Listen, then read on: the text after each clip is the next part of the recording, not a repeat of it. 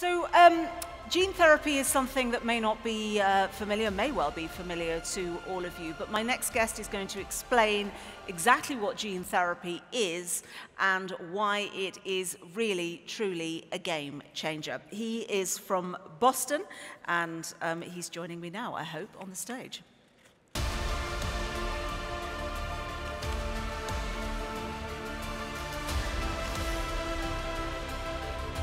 There he is. Hi. It's quite a long walk. Sam Kulkarni, the CEO of CRISPR. It's great to meet you. Please come to take a seat. So you're going to answer me that first question. What do you mean by gene therapy? It's not, it's pretty well defined, isn't it? Tell us what it is. Thank you, Tanya, for having us here. I'm the CEO of CRISPR Therapeutics, and our mission is to transform medicine using a technology called CRISPR that's used for gene editing. What is gene editing? And this has been a topic that's captured the imagination of forums like from the Vatican all the way to the White House. This is a technology that could fundamentally change how we think about medicine and treating disease. What we have is a technology that has a pair of molecular scissors that are nanoscale scissors that we can send into the human body to fundamentally change our genes rather than give pills as a medicine. So as a one-time treatment, you can send these scissors in, conduct surgery in your body at a molecular level, and treat a disease and cure it for life. So I'm going to use cystic fibrosis as an example. This is something we probably talk about in the UK more than in other countries. There's a reason for that, and I hope you're going to explain it, and how gene therapy can help. It's a genetic disease, quite simply. Yeah, cystic fibrosis is a relatively prevalent disease for being a genetic disease, and all it is a set of mutations in your CFTR gene that allows for transportation of fluids across the lung. And there are a number of people who suffer from this disease in the Western world, around the world actually, and the reason for it is early on there was this notion that if you had cystic fibrosis, you were protected against the plague. And so as you had episodes of plague take out large villages and large pieces of humanity, people who had cystic fibrosis survived, and that led to a greater prevalence of this disease. Now, how can you treat this disease? It's very difficult to treat with medicines, and obviously a company, Vertex Therapeutics Pharmaceuticals, has come up with medicines to treat cystic fibrosis. But what you could do with gene editing is fundamentally go in and change the mutation that actually caused the disease. So you go into the lungs, go to the basal epithelial layer, and change the mutation that actually fundamentally caused the disease. This can be a cure for life and has tremendous potential, not only for cystic fibrosis, but thousands of diseases that we would treat in a very different way in the future. So how close are you to be able to use this widely on patients? The technology cycle has been quite rapid. Just to contextualize historically, about 100 years ago, we realized that we have genetic material in our body. That's the code of life, and we set out efforts to read the gene. It took us about 80 years or so to understand and fully read the genome. And now we're in a new era, which we're writing the genome. We can fundamentally rewrite our code of life. And the way we do it is with this technology, CRISPR. But the technology cycle has been really rapid. The CRISPR technology was elucidated about 7 years ago.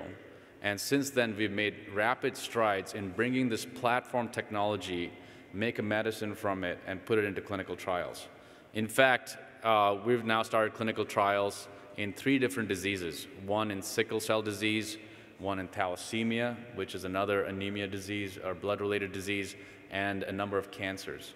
And we've done all this, I'm going to stop you there. You've mentioned the word cancer. At the point at which somebody mentions cancer, everybody becomes really interested.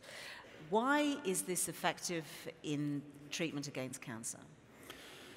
We've now gotten to a point where cancer is become the #1 killer as we've all lived longer and life expectancy has gone higher. And in fact, and it's diagnosed more often. It's diagnosed more often, and there are also environmental factors that are causing more cancer as well, is the belief. So with cancers, we all are prone to cancers. Our cells, when they replicate, have defects that happen in the genome that could potentially cause cancer. but we have repair mechanisms, and we have our immune system that surveils our body. And if there's a cell that could cause a cancer, that's quickly killed and eliminated. Now, as we grow older and as our immune system weakens, we don't have that surveillance system anymore that leads to more cancer formation.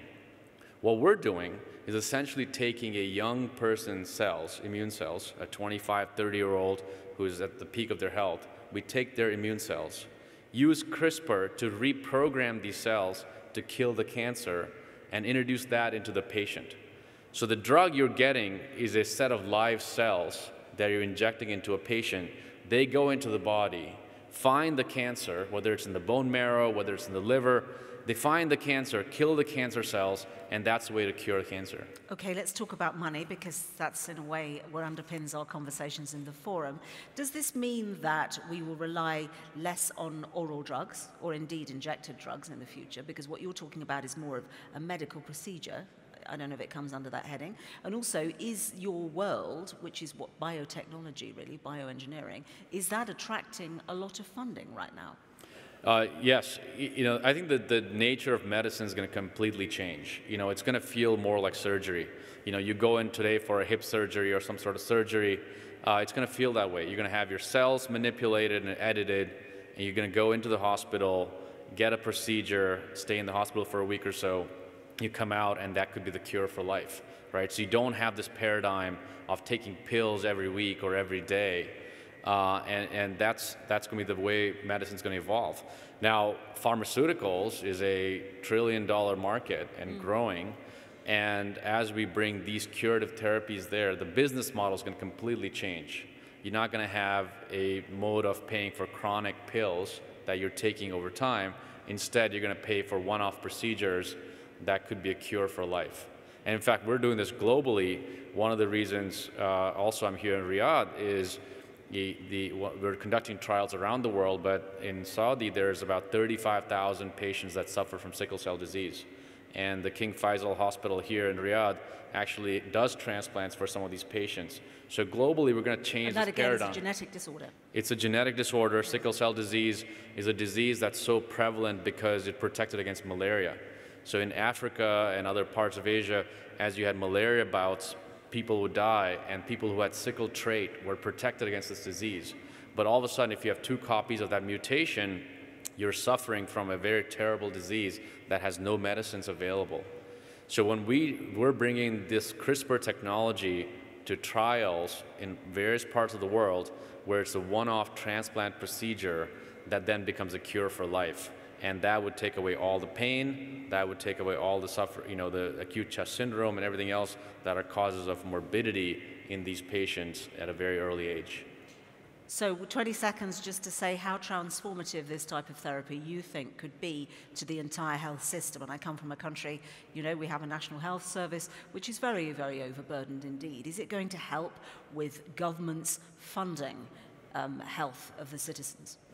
This is probably once-in-a-generation technology that we see every 30 or 40 years that could completely transform the health system, and in fact has the potential to transform humanity. Over the last year, I've been invited as a speaker in various forums, from the Vatican to the White House, and the reason for that is leaders around the world have recognized the potential for something like CRISPR to change the landscape entirely. And for us, we're now early on embarking on this journey where we're at the forefront and the preeminent company trying to pave the way in how we change the world with this technology. Sam, thank you very much indeed, and thank you for listening. Thank you. It's a pleasure.